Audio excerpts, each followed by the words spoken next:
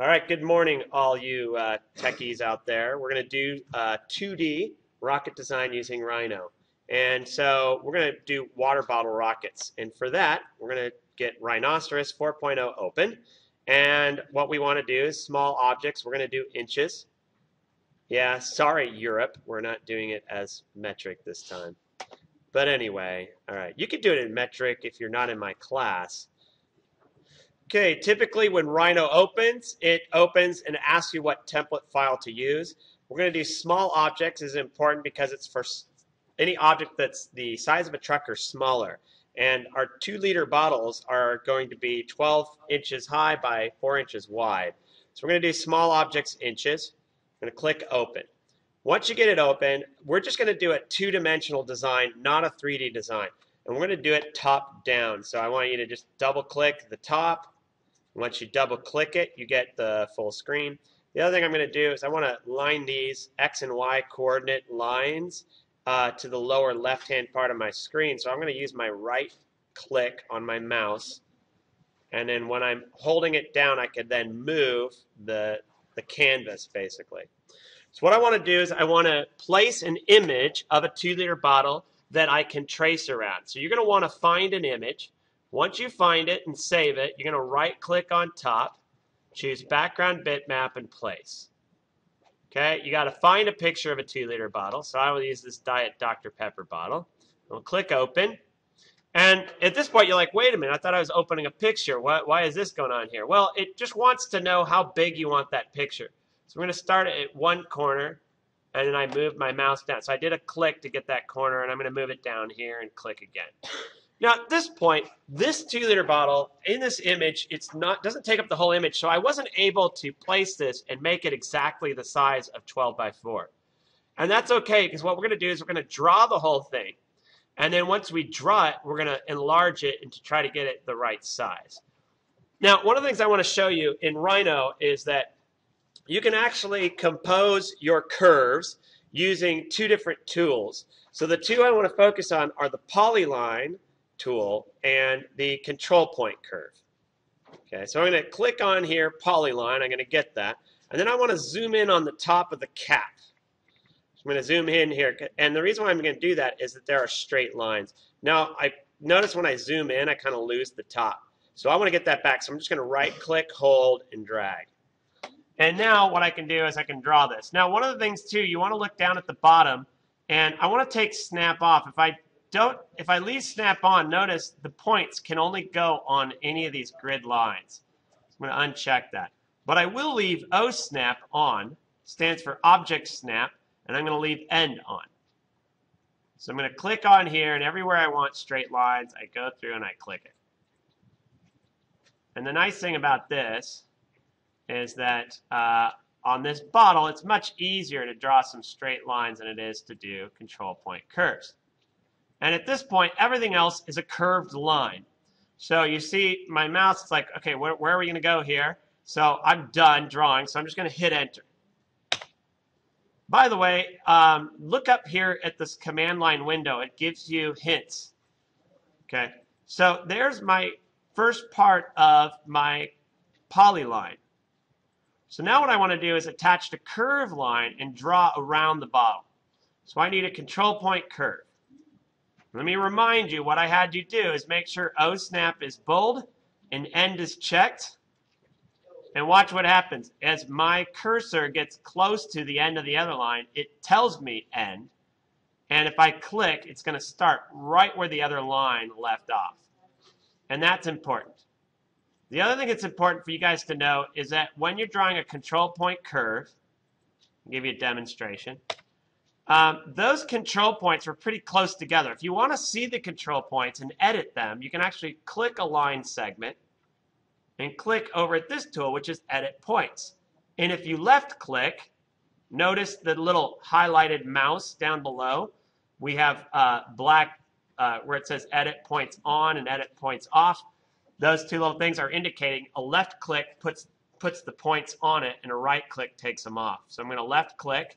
And I've got these little points here. We can zoom in and we can see how these work. Now watch what happens as I move these control points. So these actually allow you to edit the line. Now I'm going to undo that. So I'm going to do a Control Z until I'm back to where we're at. I just wanted to show you control points. And I'm going to zoom out again, and I'm going to line it up. Actually, I might zoom in a little bit. And I just want to show you the nature of control points. Right here, if I put one control point here, one here, look what happens to my line.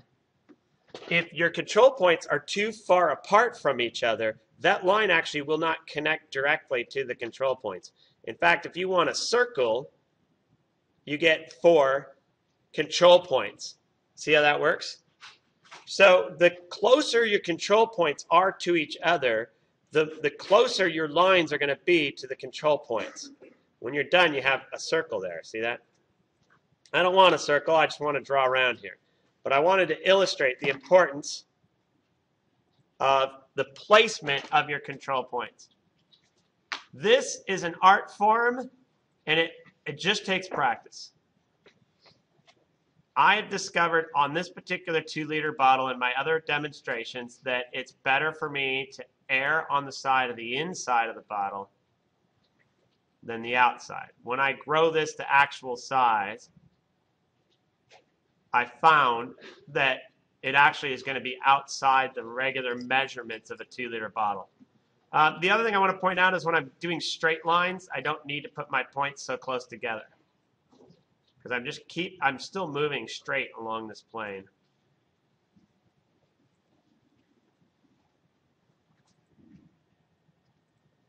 And as I said, I'm staying kind of on the inside of this 2-liter bottle. And now that I got closer curves here, I want to zoom in a little bit. You'll notice I'm putting my control points a little closer together.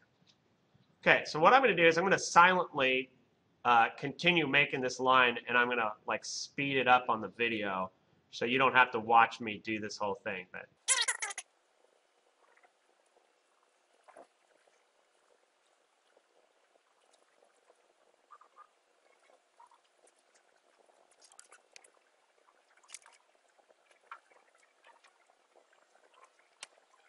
okay, one of the things you'll notice is I got right to the end here, and it told me end, and I'm done. So I'm just going to hit enter.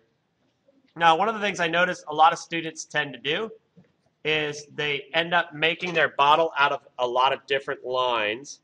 So I'm going to get the selection tool. I'm going to click on one line segment, and you can see where it's highlighted. I'm going to click another line segment. Basically, my bottle is drawn out of 3 different line segments. So what I'm going to do is I want to hide my picture so I can focus on the lines. Now I'm going to hide it because I might use it later if I have to redo anything. So on this case, I'm going to go back to that background bitmap. So you right-click on top, go down to background bitmap, and here I'm going to choose hide. So now that's hidden.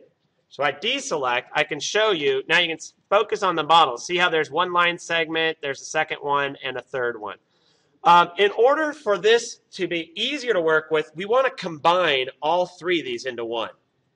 Okay, so, and the other thing I want to point out is sometimes you go to click a line and it says selection menu, and you're like, what?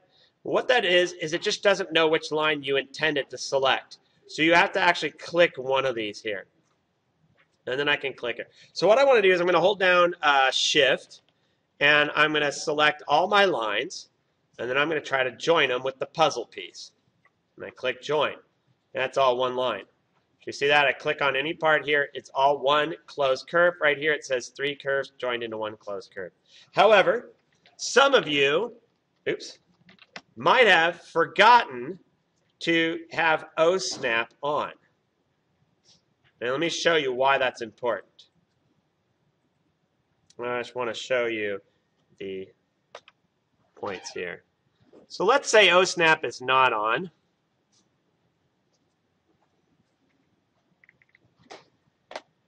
Oh, I'm going to take it off. Oh. There we go. Let's say it's not on, and you draw your points, and you don't realize it's not on, and you draw it, and you think you got it. And you look at this line here, and you zoom out, and you might not see that they don't connect. But if you zoom in really close, see that? There's a little gap between those two. So watch what happens when I try to join all these curves. Click here, I hold shift, click there, I click this puzzle piece, and it says, well, this one actually worked, so hey, we're lucky. Sometimes it doesn't join, and if it doesn't, what you want to do is you want to just do the edit points. And when you have the edit points, if you see they're not touching, you just click the O snap and end. And then you can take a point, drag it out, drag it till it says end, let go.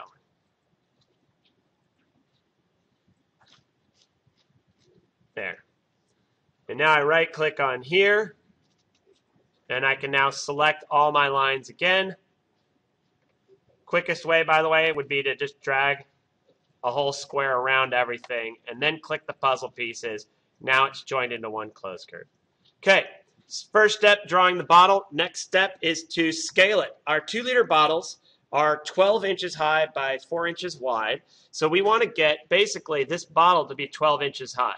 But we're not sure how wide it is. We're not sure if we've drawn it correctly or not. So what we're going to do is we're going to create a frame that's a reference point.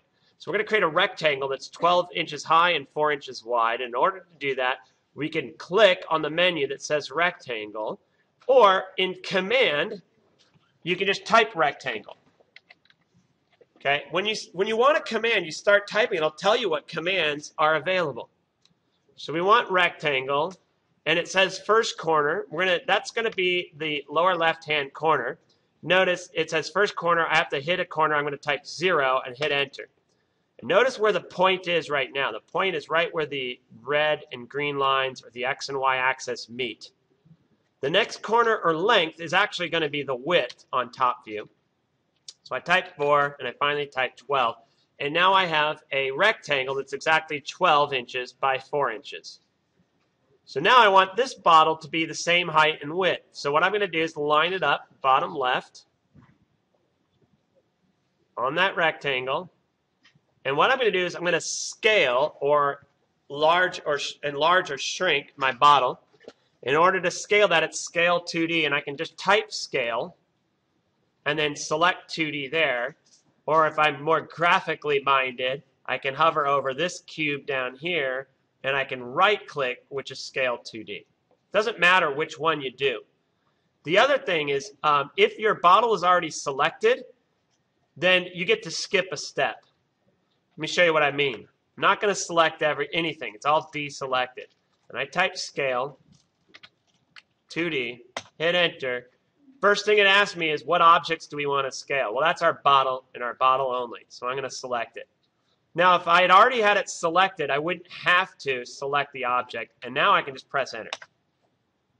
So now it says origin point. Where do you want to start enlarging it? I like to use the corner of the rectangle. And you click there, and now it says scale factor or first reference point. I'm going to go to the top of the bottle. Notice how with O snap it jumps right to it. I'm going to click and hold the mouse down and drag it up. And as you notice, exactly what I thought was going to happen, which is why I tried to draw it on the inside, is that when I scale it to 12 inches high, it's actually wider than 4 inches. In this particular assignment, I want you guys to have a tolerance of 1/4 of an inch. What that means is you can get it up to 1/4 of an inch too wide or too tall, and I'm okay with that.